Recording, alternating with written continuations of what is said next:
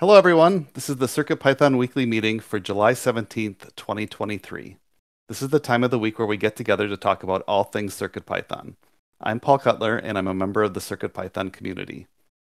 CircuitPython is a version of Python designed to run on tiny computers called microcontrollers. CircuitPython development is primarily sponsored by Adafruit, so if you want to support Adafruit and CircuitPython, please consider purchasing hardware from adafruit.com. This meeting is hosted on the Adafruit Discord server. You can join anytime by going to adafruit.it/discord. We hold the meeting in the CircuitPython dev text channel and the CircuitPython voice channel. This meeting typically happens on Mondays at 2 p.m. Eastern, 11 a.m. Pacific, except when it coincides with a U.S. holiday. In the notes doc, there's a link to a calendar you can view online or add it to your favorite calendar app. We also send notifications about upcoming meetings via Discord. If you would like to receive these notifications, ask us to add you to the CircuitPythonistas Discord role. There is a notes document that accompanies the meeting and recording. The final notes document includes timestamps to go along with the video, so you can use the doc to skip around and view the parts of the video that interest you most. The meeting tends to run 45 to 60 minutes. After each meeting, we post a link for the next week's notes documents in the CircuitPython dev channel on the Adafruit Discord. Check the pinned messages to find the latest notes doc so you can add your notes for the following meeting. If you wish to participate but cannot attend, you can leave hug reports and status updates in the document for us to read during the meeting. This meeting will be held in 5 parts. The first part is community news. This is a look at all things CircuitPython and Python on hardware in the community. It's a chosen set of items from our Python on Microcontrollers newsletter. The second part is the state of CircuitPython, libraries, and Blinka. This is a quantitative overview of the entire project. It's a chance to look at the project by the numbers, separate from our status updates. The third part is Hug Reports. Hug Reports is an opportunity to highlight the good things folks are doing, taking the time to recognize the awesome folks in our community. The fourth part is Status Updates. Status Updates is an opportunity to report on what we've been up to. Take a couple minutes and talk about what you've been doing in the last week since the last meeting and what you'll be up to over the next week. And the fifth and final part is In the Weeds. In the Weeds is an opportunity for more long-form discussions. These discussions can come out of status updates or be something you've identified ahead of time as too long for status updates. And that's how the meeting will go. With that, we'll get started with community news. Got it. 1 second, please.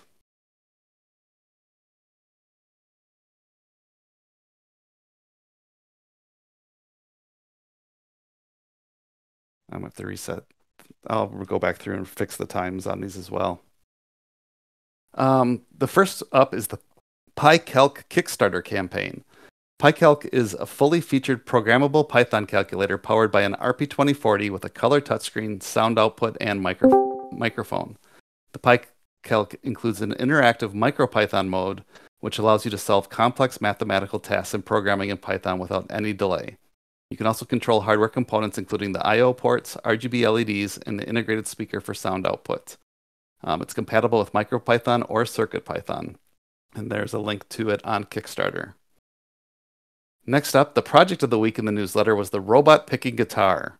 Via Make Magazine, Olav Martin Kavern, and I apologize if I mispronounced your name, shares that he modified a Squier Telecaster guitar using a Pymaroni Servo 2040, digital servos, and CircuitPython to create a guitar-picking robot. He shares his design goals, tools, and how he overcame the power challenges to show how he plays with the guitar robot. And lastly, our very own Toddbot has created a new prototype board to use with CircuitPython's new SynthIO module, and included in the newsletter is a picture of the board as well. The CircuitPython weekly newsletter is a CircuitPython community-run newsletter emailed on Monday mornings. The complete archives are available online, and the link is in the notes document. It highlights the latest Python on hardware-related news from around the web, including CircuitPython, Python, and MicroPython developments.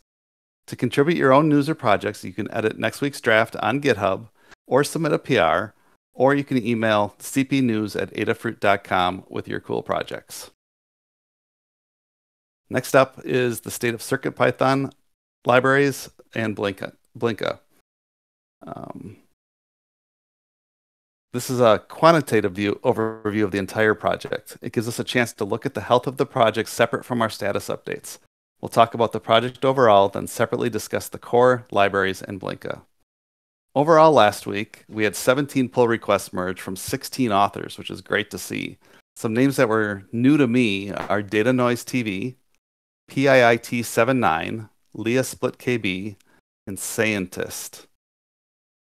I hope I said all those right.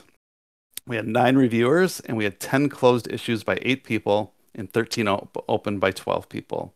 And with that, Jeff, will you cover the core for us, please? Hello, yeah.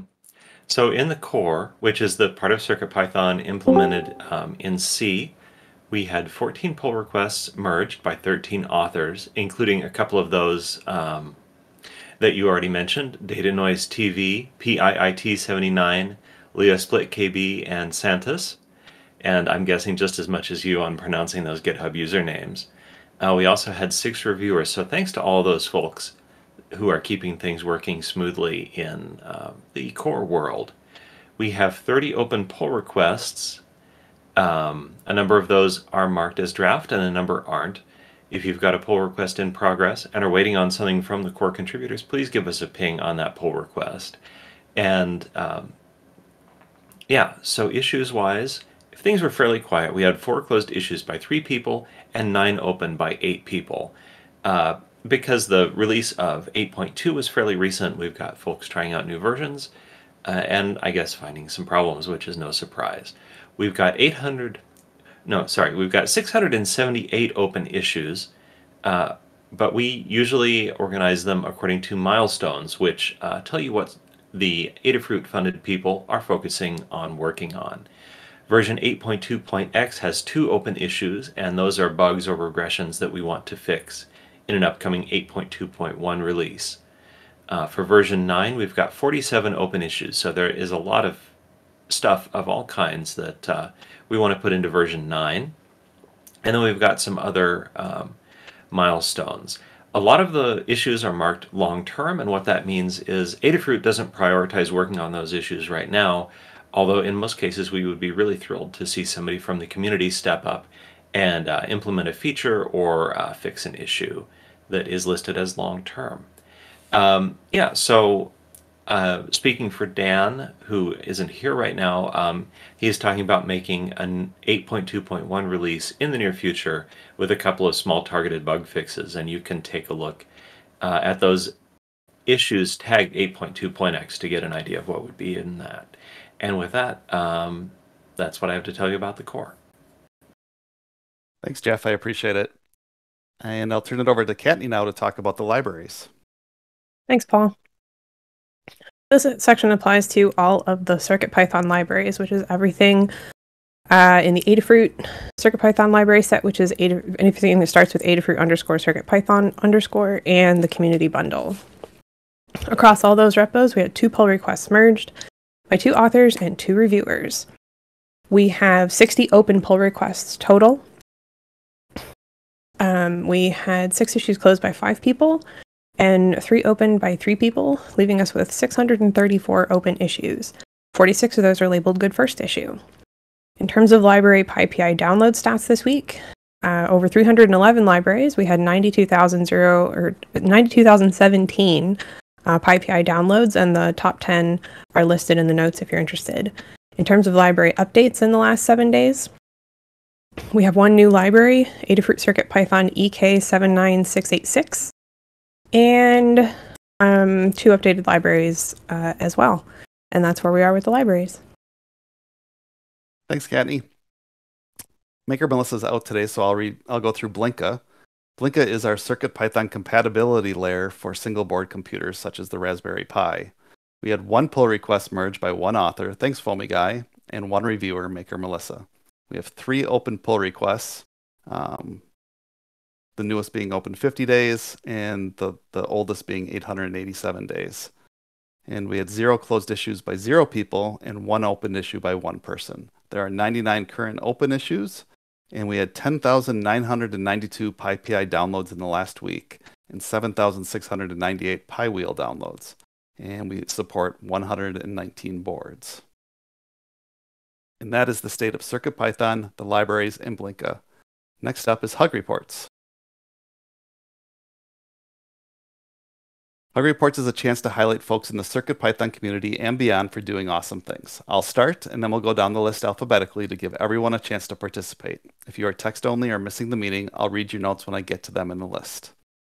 So I'll start, and first up, Kattni for all her help with the newsletter last week, as well as Dan. I didn't know that Dan gives it a final once-over and a read-through every week and fixes any mistakes he catches.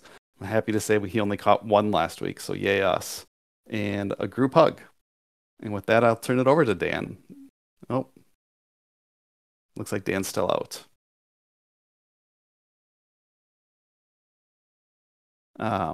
Dan has one hug report for Tanut and Jepler for USB host work, which has been a long time coming. And DJ Devon 3, you're up. Thank you. I have a hug for Skur, L. Pikanen, and Whimsy for advice on how to decipher a display I/O hex init sequence. A hug to Skur and Kevin T for helping with converting parsed JSON data into an array. And Jay Posada for writing an excellent uplot library for graphing data into all sorts of different types of graphs. And a hug to Anecdata for helping troubleshoot a display issue. That's it. Thank you.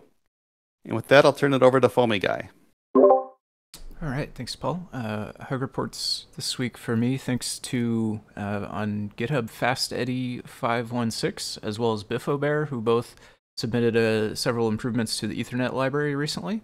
Thank you to Michael Pocusa, who has submitted some more improvements to documentation and a new set of functionality in the HTTP server library, and group hug for everybody. Thanks. Thanks, Foamy Guy. Jepler, you're up next. Hi, I wanted to give a hug back to a number of folks who offered supportive words on Mastodon about a family member's health situation, and a group hug. Thank you. Thank you. And Kattni, it's your turn. All right. First, I've got hug reports for you, Paul, for doing an amazing job with this week's newsletter, for all the help on last week's newsletter, for all the help on the upcoming issue, and basically thank you for all the help. To Dan for always doing the final proof on the newsletter, even while on vacation. To Tim for agreeing to help out with some pull request shenanigans I need for screenshots for a guide update and suggesting a good issue topic to search through to find a library to update. Also to Tim for going through a quick CircuitPython library sweep, a few got missed along the way. To Tektrick for submitting a few fixes to various infrastructure situations we have going on, and a group hug. Thanks, Kattni. I will read for Mark Gambler, who's missing the meeting today. He has a group hug to all, as work and life have kept me from contributing much lately.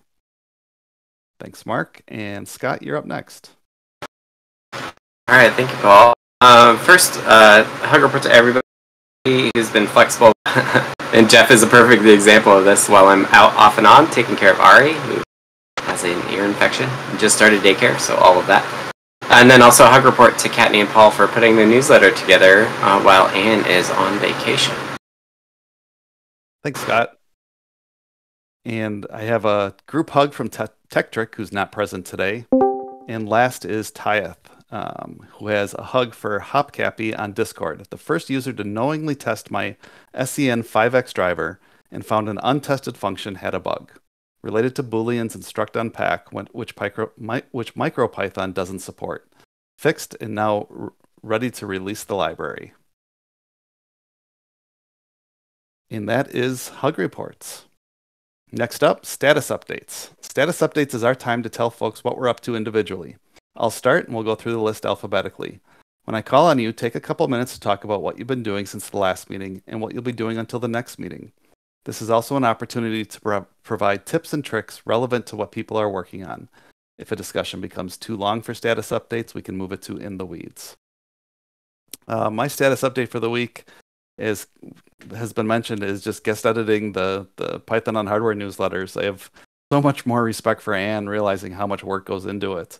It's an amazing process. It's our last week editing the newsletter before Anne gets back, so send us your projects and stories. We still need more. We always need more. And with that, I'll read Dan's updates. Dan is making another pass over MicroPython merge to double-check the choices. I'll annotate our code with CircuitPython markers of some kind so the origin of certain changes is clearer in the future, especially in places like the core interpreter. Looks like we'll do an 8.2.1 CircuitPython release soon to fix some regressions and maybe some easy bugs.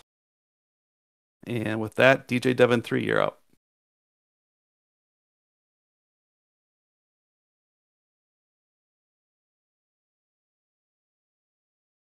Oh, there we go.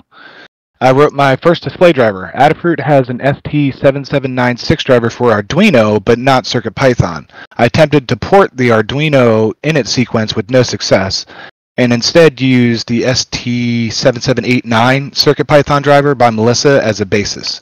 Figured out how to flip and invert the display hex init sequence using ST's datasheet to produce a working CircuitPython ST7796 driver. I made no claims that it's 100% correct. It's my first init sequence driver, and I will note that in the code. I intend to submit it to the community bundle when I figure out how to use Cookie Cutter. And I finished an Adafruit request Fitbit API example. It will likely require a lot of documentation on how to use it with a microcontroller, as it's not as straightforward as any other API because it requires some type of callback server. But you can do that manually from within a web browser. If you don't make a request to their server at least once every 8 hours, you must generate a new token using their website or an HTTPS server of your own to capture the callback authorization code. And this is separate from the uplot stuff that I'm doing lately. That the Fitbit API example is like already wrapped up and ready to go kind of thing. So that's it. Thanks. And with that, I'll turn it over to Foamy Guy. All right. Thanks, Paul. For the last couple of days, for me, I've had less CircuitPython activity than usual due to a storm on Friday afternoon that knocked out power for myself and loads of other people around town. Late hug report for the utility workers and response crews who have done a great job getting folks back up and running. Definitely very much appreciated to all of them. I have been getting back into it today, working on CircuitPython stuff. I'm still working through PR reviews, and particularly some of the older inactive PRs. So I'll say, again, if anybody does have older inactive PRs or PRs that you think are waiting for someone to take a look, feel free to ping me either on Discord or in GitHub, and that will kind of bump you to the top of my list as I'm working through them. A couple other things I have in the canon for this week is kind of on the search outward from the ESP32 SPI library. I did some changes in there, I think last week or the week before, to start switching over to settings.toml, but I know there are going to be more places in other libraries and perhaps project code that will, or that could be changed along with that in some places that may need to be. And then the other one is a sweep through the libraries to get some releases made for ones that had new commits since the last release. And that's what I have got going on for now. Thanks. Thank you. And Jeffler, it's your turn. Hi again. So this morning, and I guess late on Sunday, I was interacting on an issue and pull request about a Microlab build problem. The person actually started on Discord and then was directed over and hug report to them for bringing this forward and then rapidly iterating with the issue and the pull request. I don't have their name right off the top of my tongue. Anyway, so there's been a bug in GCC for a really long time. If you use fp classify, which is a C function, and you have a certain level of optimization enabled, and like two other details, you get a spurious warning, and that warning may be treated as a compile error depending on circumstances.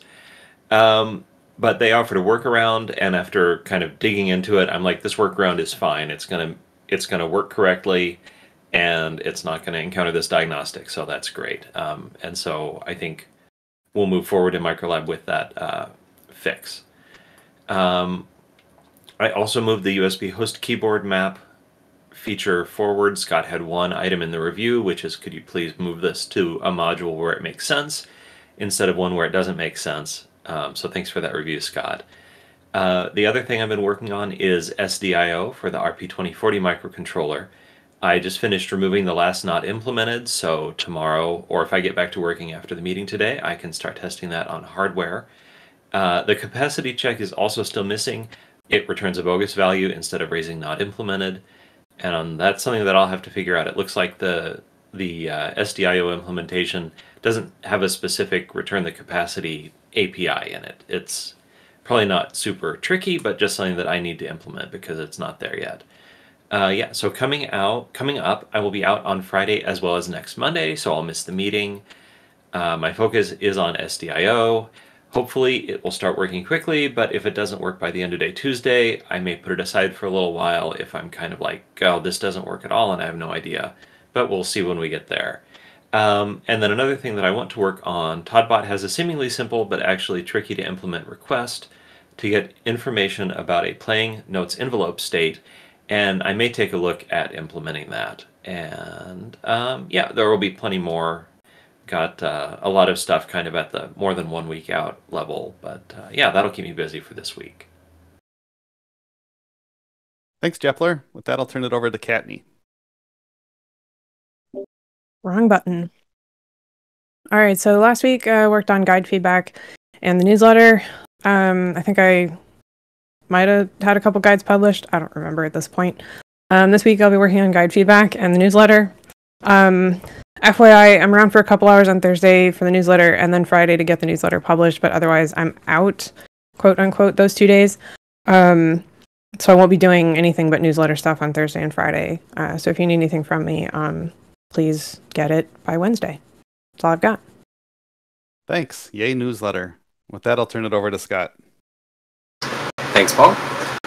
So Ari, my son, has his first ear infection, so he's home today at least. We'll see how he feels tomorrow and the rest of the week. So that means that I'll be out off and on and trading with Becca, my wife / partner. What I was working on last week was I'm almost done with a PR, making a PR for the USB host port singleton. This handles like how you manage like the fact that once you start it, it keeps going. It works on the RP2040, but I'm still running down a nasty bug on the IMX where registers seem to be changed / loaded incorrectly, which is just, and it depends on like all sorts of stuff.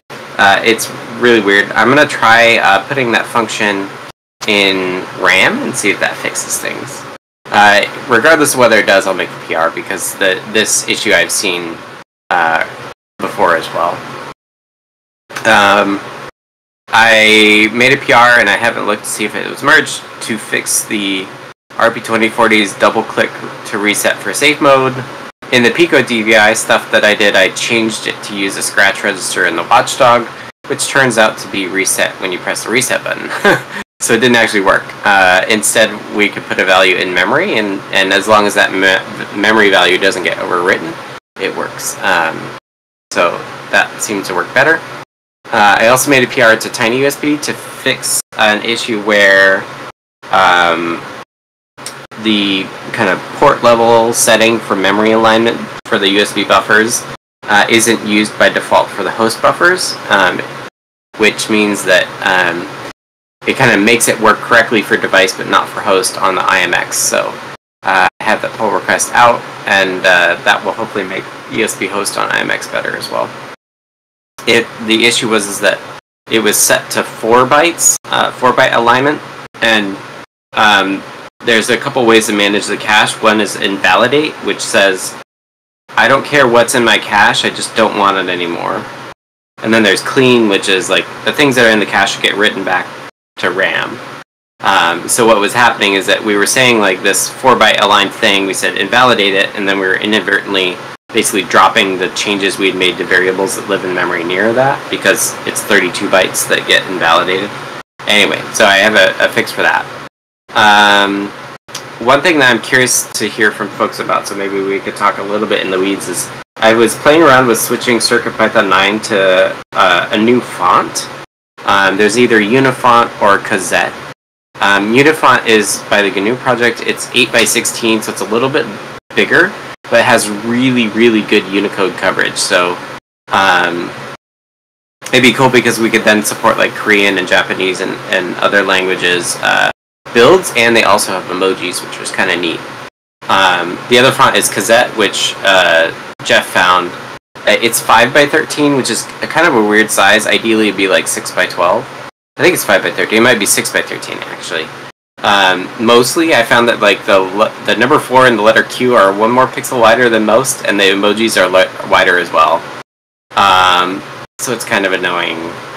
But I'm curious what people think about switching fonts and potentially getting more support. One thing that would come with this and that I would have to do is supporting half-width characters and full-width characters. So like 6 wide and 12 wide, for example, as well. So maybe we'll touch on that a little bit. And then lastly, Lamore made the toy hacker board. And I got a prototype of that, and I want to put it in the toy. So what will come with that is she had some feedback on the web workflow, so we'll do some polish there as well. And that's it for me. Thanks, Scott. I will read for TechTrick, who's not present today. He is on break from grad school for this half of the summer. Last week, started a few pull requests to allow the CI to print out the versions used by pre-commit, which should help in specific cases where the information is needed for debugging CI issues. Submitting a couple pull requests that would enable certain bundles to be skipped from being built. For example, CircuitPython_typing doesn't need an MPY bundle, so building it and attaching it to releases can be skipped. And worked on a couple PR reviews.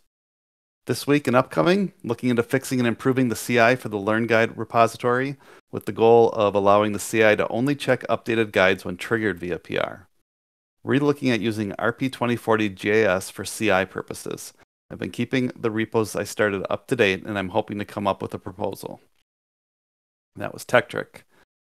Next up is Feed2, who's chat only today. Last week, I built a RISC-V lab for submission as an official RISC-V org lab. This means that anyone who needs to compile a test on RISC-V 64 hardware, they can contact me and I can set them up with dedicated hardware for running things like a GitHub remote runner. So it's useful for running actions. I have also started compiling and testing Python 3 modules. Feel free to contact me in Discord if you think you'll need hardware, or if you think there's a Python module that you want me to work on. This week and upcoming, I'll build a CircuitPython keyboard, KMK, with native Costa Rican languages like, I apologize, I don't speak Spanish or Costa Rican, but Bribri and Quebecar, which need special characters to write them. So again, my apology for mangling those words. And that was status updates. Next up is In the Weeds. In the Weeds is an opportunity for long-form discussion that either come out of status updates or that folks have identified ahead of time. If you have any In the Weeds topics, please make sure they get added while we're discussing other things so we're not waiting around to see if anyone has topics. Scott, I'll turn it over to you. You had mentioned maybe having a font discussion during In the Weeds. Yeah, sorry. I'm just curious, do people want to talk fonts? I just linked in the chat to my prototype branch. There were some changes that I needed to make to prototype it. So take a look at that, and if you're curious and want to try it, let me know. I'm happy to get it going or get you some builds for testing that as well. I think I showed it on Show and Tell as well.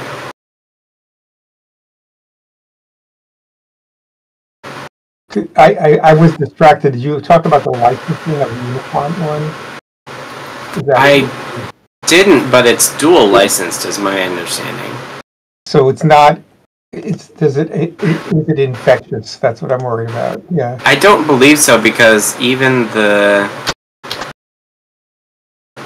answer is yes. The GNU font embedding exception and the SIL OFL open font license allow for that.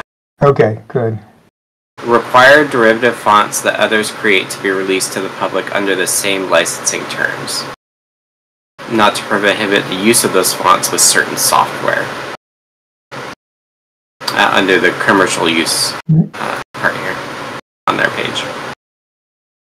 The tricky thing that I was running into with Unifont is that they provide 2 different font files, like for plane 0 and plane 1, and all the emojis in plane 1.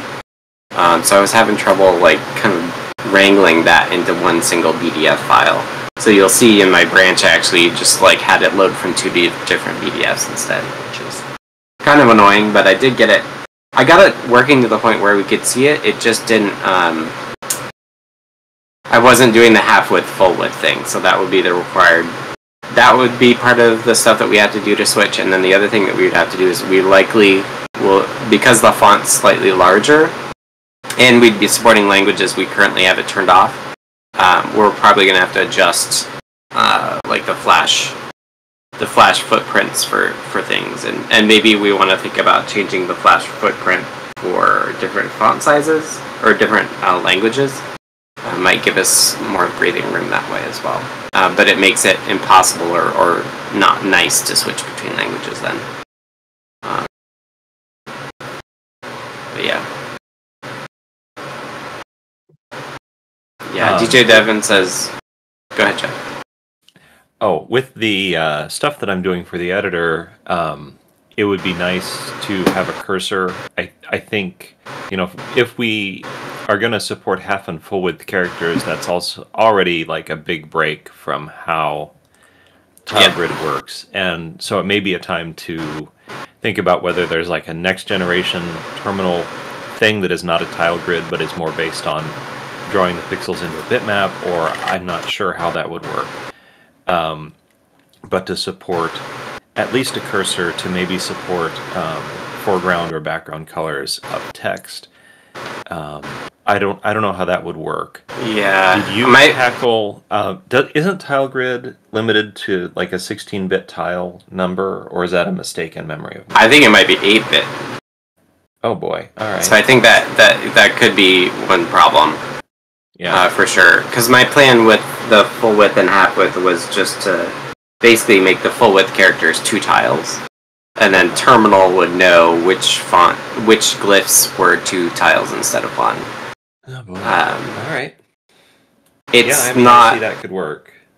Yeah, but it's a lot more metadata because you can't just count how many characters in you are and then take that as the tile index.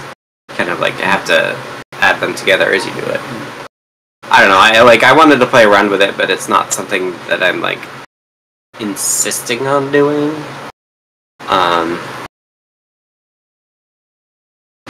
But I like for the standalone CircuitPython, I like the idea of doing like the emoji stuff too. It also crossed my mind to try to come up with a way to do it with the font stuff on the file system rather than in CircuitPython at all. Yeah, it turns out that right now it's not possible to use a different font. You can't create the right kind of font object within CircuitPython code. You can only use the one that's coded into ROM for using within a tile grid and terminal I/O. Yeah. It would be neat to lift that limitation as well. Yeah, if you could use a different monos, and maybe that's the right way to do it. Is like we don't support that stuff by default, but we actually document how to use terminal I/O yourself with a different font, in case you do want other characters and stuff. That might be the better way to do it, because maybe then you can also do like 6 color. You could have more colors in your font or something.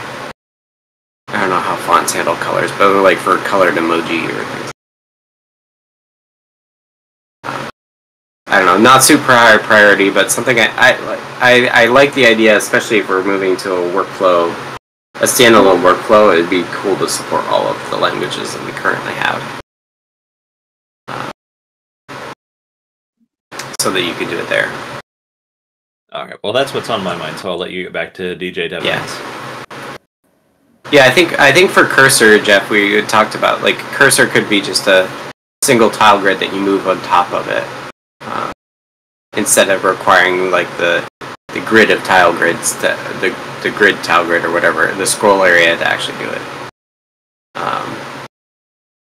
It did also cross my mind that if we moved to a snake emoji instead of the blinka, the colored blinka, it would be monochrome again, and we could actually, like, because it's a palette, we could make that palette mutable, and you'd actually be able to make like a green on black or green on other green sort of look, which I thought would be kind of funny for the CircuitPython terminal.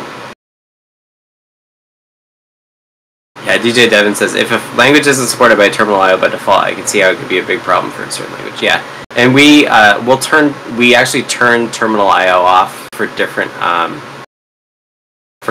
languages, so it's not on all languages, and we will have a problem where when we turn it on for things, we'll fill up our builds, and we'll have to figure out how to manage that. But yeah, we could totally do blue on other blue.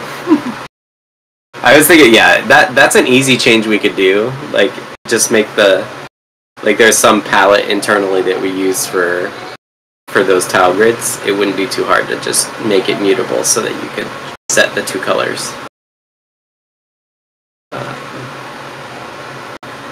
So yeah, we'll keep thinking about it. It's not a high priority, but we'd love to. If folks are able to find, I think ideally what we would have is we would have a 6x12 font that had 12x12 full width characters.